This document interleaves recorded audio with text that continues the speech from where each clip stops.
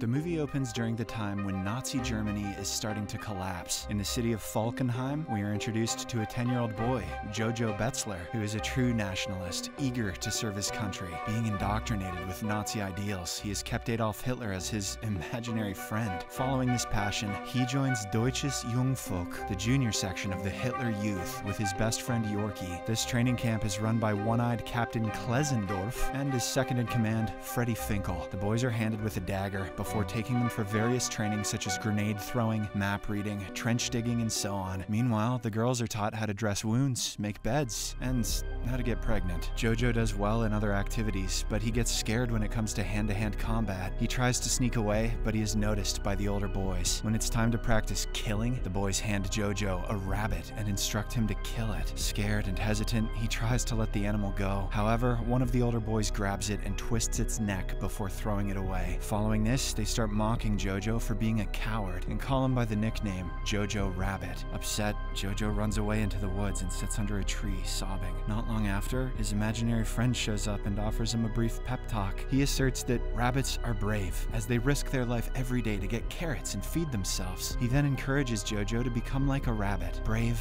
and careful. Inspired, Jojo runs back to the training site, where the captain is teaching the kids how to throw a grenade. Jojo seizes the grenade from his hand and hurls it away. Unfortunately, it bounces off a tree and lands on his feet before exploding. In the aftermath, the unconscious Jojo is rushed to the hospital, where he undergoes an emergency operation. Several days later, he is discharged from the hospital, and his mother, Rosie, brings him home. Jojo has big scars on his face, and his leg is injured. However, his mother is there to console him, assuring that she's always with him. Through their conversation, we learn that his father is supposedly serving on the Italian front, but has lost all contact, and his older sister, Inga, recently died of influenza. After Jojo recovers, Rosie takes him to Jungvolk headquarters to talk to Captain Klesendorf, who has been demoted after the incident. She insists that her son be given some work to do, even if it isn't on the field, in order to make the boy feel included. As a result, Jojo is assigned with small tasks like spreading propaganda leaflets and collecting scrap for the war effort. One day, while working, he finds his mother staring at a group of people hanged from gallows in the public square. Jojo asks her about what they did,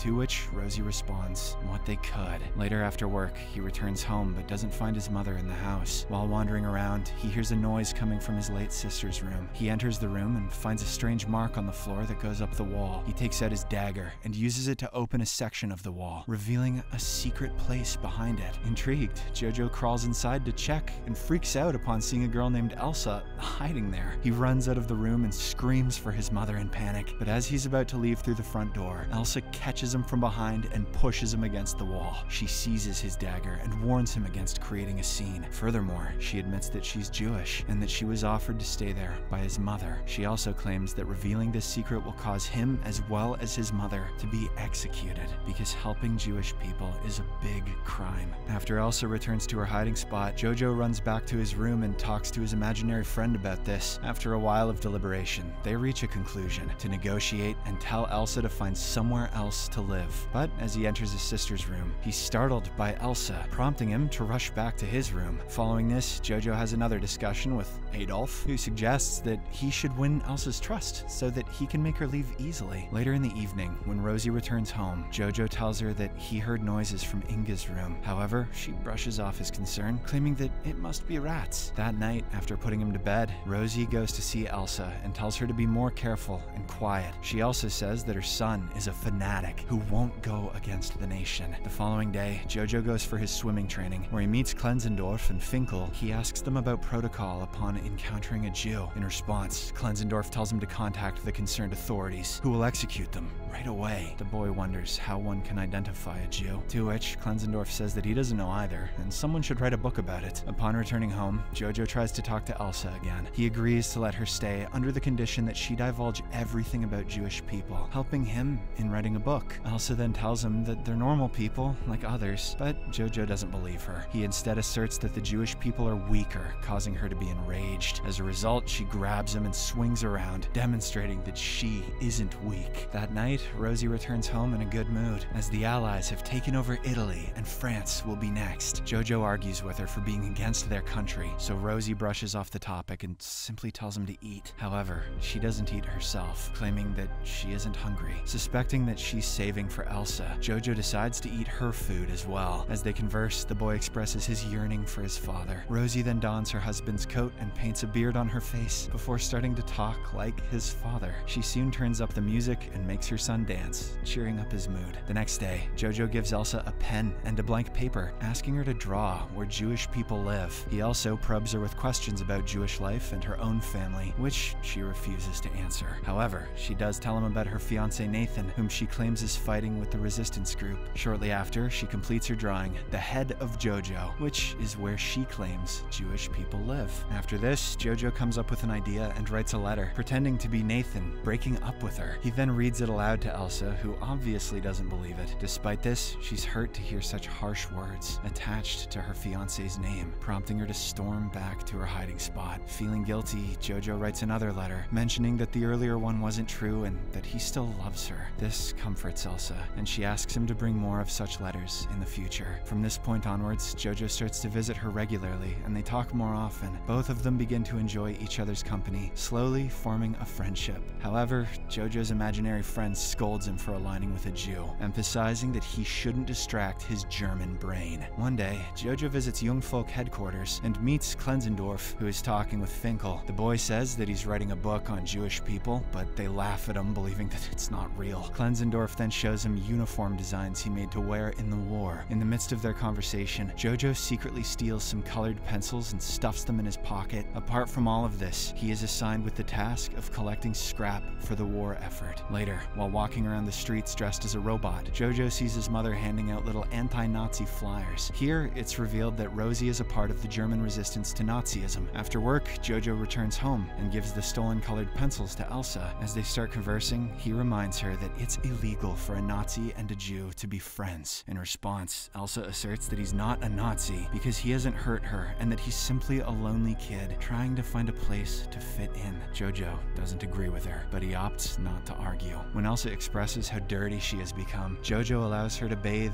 and even lends her some clothes belonging to his late sister. Afterward, the duo works together on preparing meals when someone knocks on the door. Elsa quickly runs to her hiding spot, while Jojo goes to answer the door. It's a group of high-ranking police officials, led by Herman, who are there for a routine inspection. As they carry out their investigation, Klenzendorf and Finkel arrive on the scene. Herman asks for the purpose of their visit, to which Klenzendorf claims that they have to bring some pamphlets to Jojo, who is working for them. Although this sounds like an excuse, Herman doesn't question them any further. Shortly after, Herman notices that Jojo's dagger is missing and inquires about the same. Just then, Elsa shows up pretending to be Inga. She claims that she took her brother's dagger as he was bothering her with it. Suspicious, Herman asks for her identity card, to which Elsa grabs Inga's and hands it to Klenzendorf. The tension escalates when the former captain cross-checks the document by asking her date of birth. Elsa guesses it randomly, but Klenzendorf confirms it is accurate. Just before departing, Herman notices Jojo's book and starts going through it. They laugh at the demonic drawings of Jewish people, even making fun of them. This clearly upsets Elsa, but she doesn't express it. After the officials leave, Jojo and Elsa discover that the date of birth on the ID card is different. This makes them realize that Klenzendorf was helping them the entire time. Jojo says nobody really knows about Inga's demise, so Elsa can pretend to be her and live with them normally. But Elsa, who is hurt by the book's contents, reminds that they can't be friends. The following day, when Jojo goes out to get some food, he comes across a horrifying sight. His mother's body hanging in the public square. Overwhelmed with grief,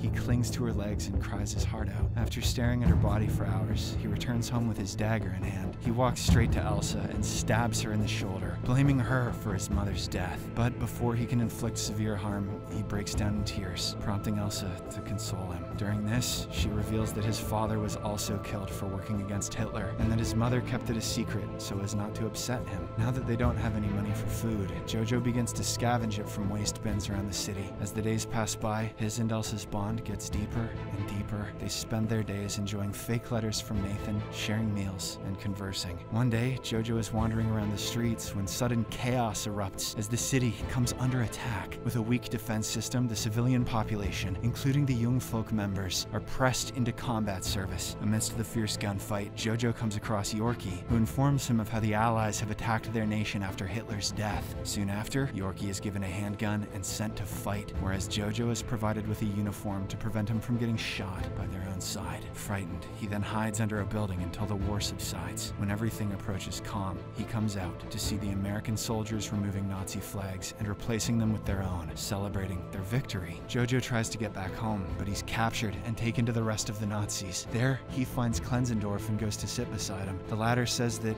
he's a good boy and asks him to take care of his sister. He then takes off Jojo's jacket and spits at him, denouncing him as a Jew. As a result, the American soldiers send the boy home, while the rest of the Nazis are executed. Upon reaching home, Jojo fears that Elsa will now leave him, so he lies to her that Germany has won the war. But when he sees her upset, he forges a letter from Nathan, promising a means to smuggle her to Paris. At this point, Elsa discloses that Nathan died of tuberculosis the previous year, but she thanks Jojo for his comforting letters. Now that he's caught, the boy confesses that he loves her, but she tells him that she loves him as a brother. Despite this, he is okay with it and decides to grant her freedom. He asks her to get ready and then leads her out of the house. Upon stepping outside, Elsa sees American soldiers driving around, making her realize the truth. She then slaps Jojo in the face for lying, but soon forgives him. The movie ends as the two of them dance, celebrating the fact that they're finally free. Subscribe for more videos like this, turn on notifications, and leave a like to help the channel out. Thank you for watching.